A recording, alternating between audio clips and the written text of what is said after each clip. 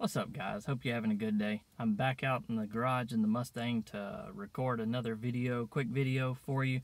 If you happen to watch my other Mustang audio video, I just got finished installing a set of full front speakers, infinity reference speakers. So we replaced the tweeters, the mid-ranges, and the center dash speaker.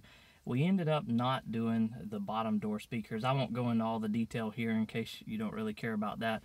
But at the end of that video, I mentioned that there is a setting you can change in the FORScan software for the Ford cars, trucks, stuff like that, that will completely transform the audio in these vehicles. It did in my case anyway. Your mileage may vary.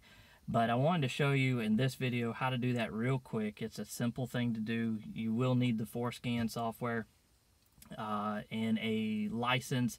You can get a free 2-month trial license through that. Their website is real easy to do, and then you can purchase the lifetime license if you have a lot of different mods or settings you want to change and tweaks you want to make to it.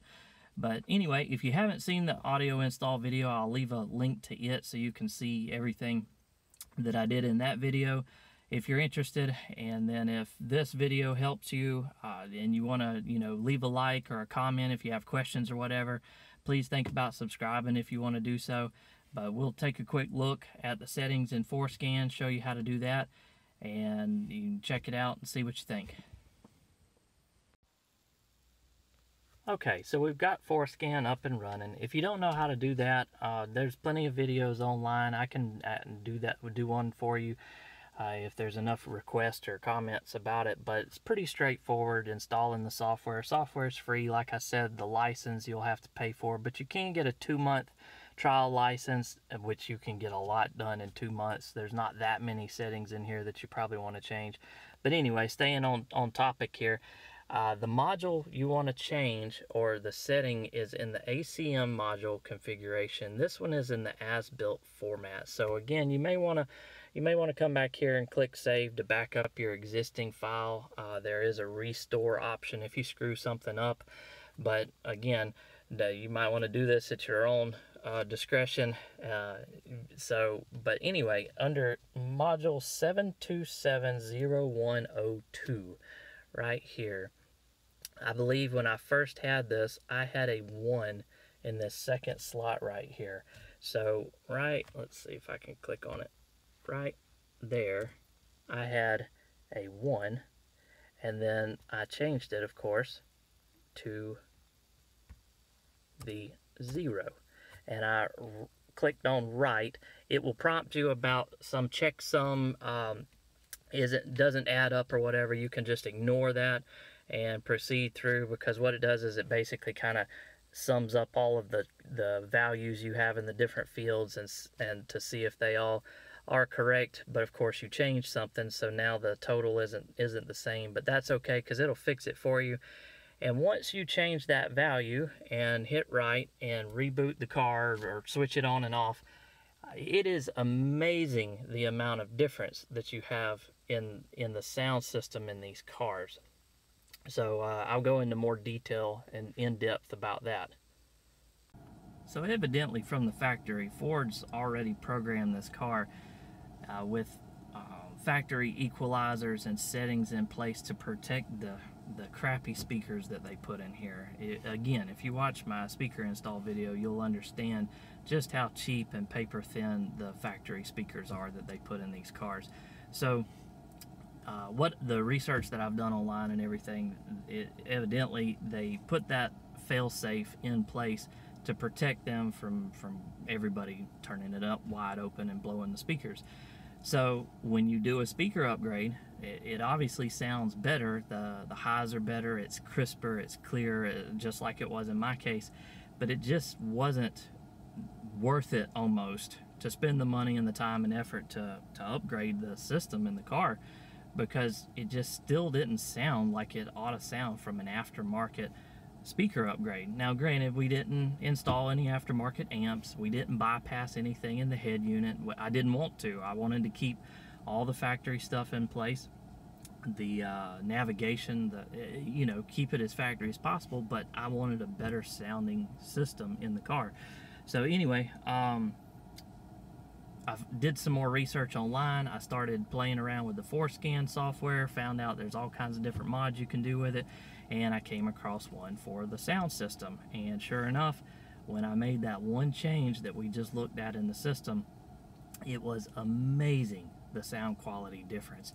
So again, if you're on stock speakers, might not be the mod for you. You may end up blowing your stock speakers. But since I upgraded everything in the system, just tremendously, the amount of difference that you got out of that speaker upgrade. So the bass, again, we don't have a subwoofer, but the mids and the bass were finally back to where they should be. The entire sound spectrum sounded better. It was amazing the difference that one setting in that software made. So it leaves your stock equalizer, so your treble, your mids, your bass, you still have those slight adjustments in your system, so that doesn't really change, but it just opens up the full frequency range and the equalizer. It doesn't distort it, it doesn't restrict it, and now you can get the full potential out of your aftermarket speakers. So well worth the time and effort to make that one change if you're going to do any kind of speaker upgrade. Now, two other things to mention. There is another setting you can make through FORScan that will disable the bass roll off at higher volume levels, but from what I understand is if you do that, it can really impact the whole system if you don't have an aftermarket amp. So it kind of just does a straight pass-through. That's not my case. I don't have an aftermarket amp yet. I hope to have a JL stealth box in the back with a JL amp to push it all, but not there yet. So keep that in mind. You might not want to do that because it could actually reduce your output and you won't get everything that you want out of your stock system. The other thing, which is very minor, is it does impact the beeping or the backup sensor volume.